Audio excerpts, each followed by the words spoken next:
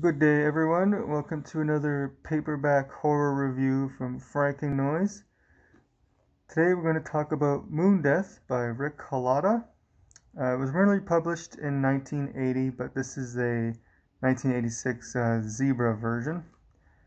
When I was kind of searching around on eBay and Amazon, I saw this book for $40, which is a little ridiculous because I saw two of these at a local bookstore at We Bookin' for $2.50.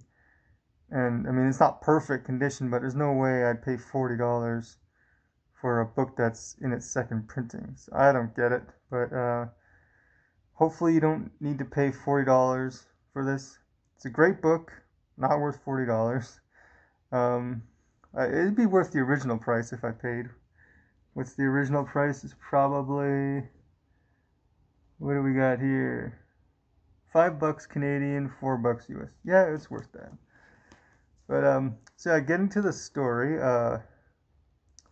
this book centers around the town Cooper Falls, and it takes place around August 23rd to April 18th. And I'm assuming the years are 1979 to 1980. They don't say, but that was when it was originally written. The main character is Bob, who we soon learn that he's moving to Cooper Falls because he got fired from his old teaching job for raping a student, allegedly. He was never convicted, and the case was dropped. And there's a little bit of a backstory to that. It's kind of long. But so there's a whole thing with his wife Amy as well and their daughter, but it doesn't amount to anything. So I really see no purpose in including him having an ex-wife and a daughter. It served no purpose at all whatsoever. So I don't know what the point was. It maybe just to add some extra pages to his book. I don't know. Um, so to sum up the story, it would be like werewolf stalks and kills town people. Main protagonist being Bob hunts werewolf. That's pretty much the gist of it. But obviously there's a little bit more to it than that. But if you had to do a real quick like 10-second review, you could get away with doing that. The back cover, which is right there. I won't read it all, but it gives a little detail, and it's pretty accurate. I mean, there's no BS on it, and even Stephen King liked this. I'm not sure if he read this in 1980 or if he read this in 1986, but it says like this is one of his best horror novels he's read in the last 2 years. So I mean, that would have been like between 78 or 79 or something like that. But anyway, he was barely, I mean, he was good by then, but he was just getting started and he's already got his name on there. But this is a second printing, off traffic. So Bob meets Lisa. She's a librarian in Cooper Falls, and they soon pretty much fall in love. And that love carries up to the end, very end of the story. They have like a few little tiffs here and there.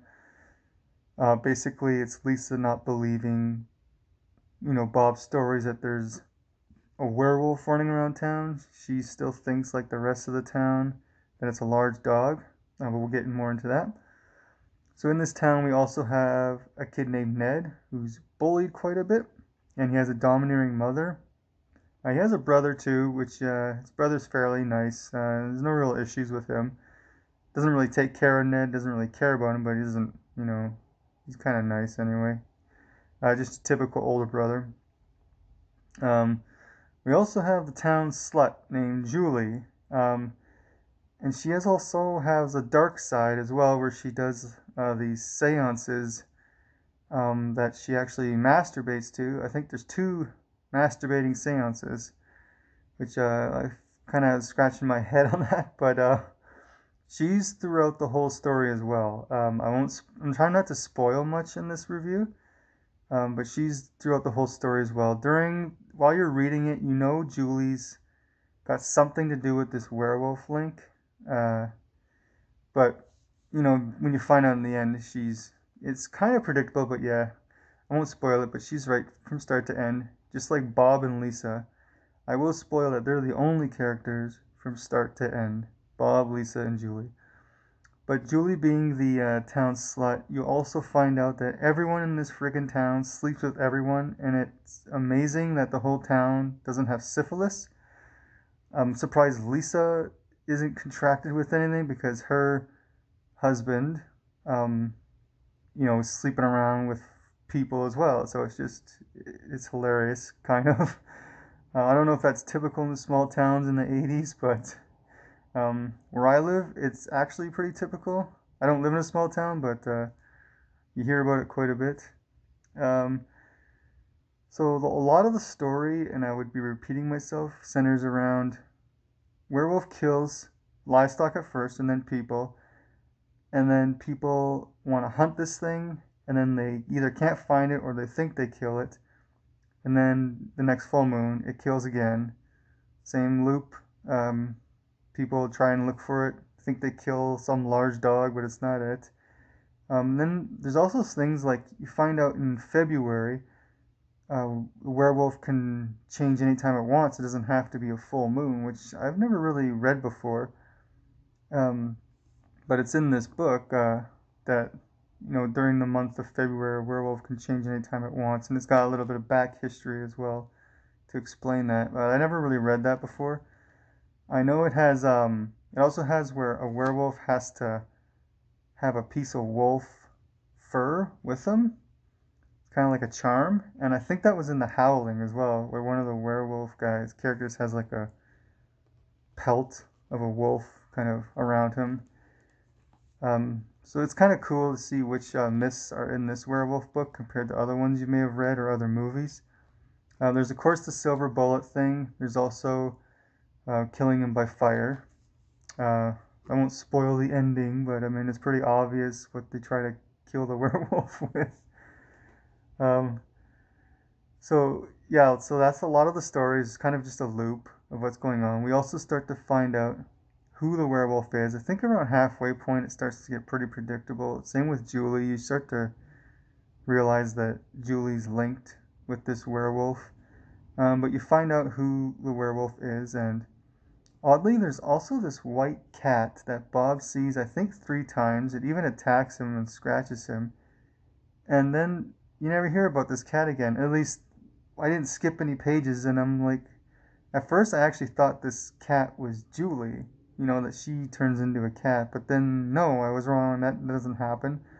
So there's this white cat running around a graveyard, and then it develops into nothing. So I'm a little confused. I don't know what this white cat represents.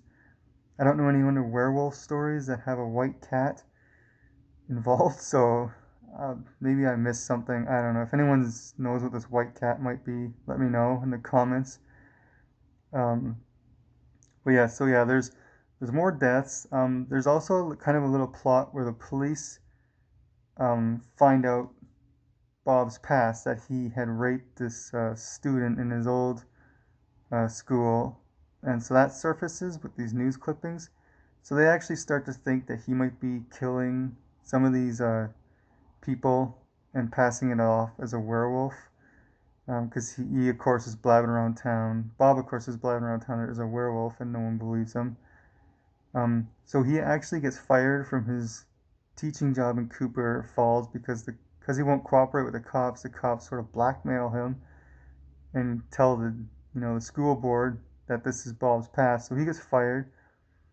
Then Bob just ends up leaving the town and moves to Florida because he doesn't know where this werewolf is. So he just figures he's not going to have anything to do with it.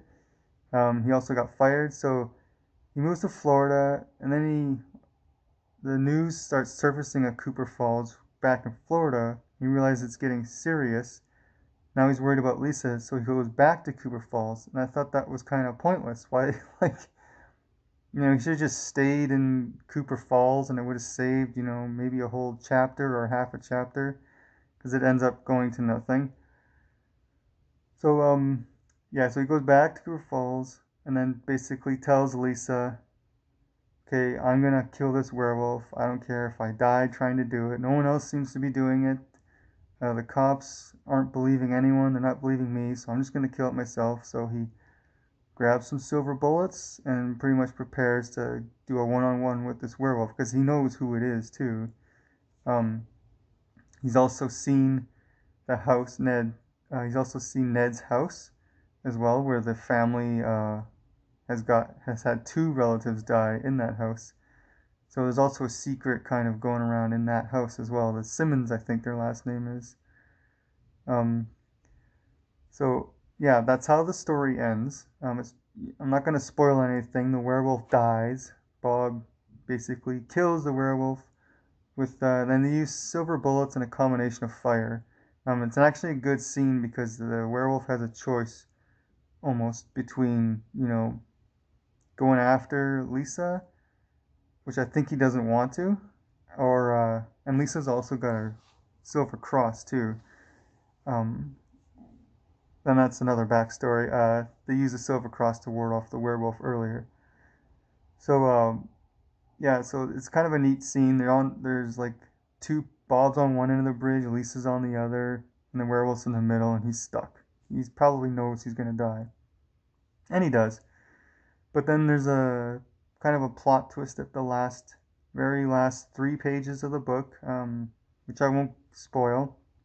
But it was interesting. I expected it, but I didn't expect like 100% of the plot twist. But yes, it's still interesting. So yeah, like I said, this book uh, is very fast paced, lots of short chapters, short breaks, which makes it a very quick read. And yeah, it's a little predictable. There's some things that don't go, uh, the way that I thought they would, or they don't go anywhere. But still, the fact that I didn't want to put it down at times while I was at work. Yeah, I read at work, but I didn't want to put it down at times was means it was a good book for me. So I recommend it, and I give it 4 bony fingers out of 5. So thanks for tuning in. My next video will be a July haul part 2. I know in a previous video I said that's all the books I was going to get in July, but I ended up getting a $50 gift card for one used bookstore. So I mean, that I got a lot of books for there. I also got 2 books for 48 cents. So I'll be talking about that in my next video. Thanks for tuning in.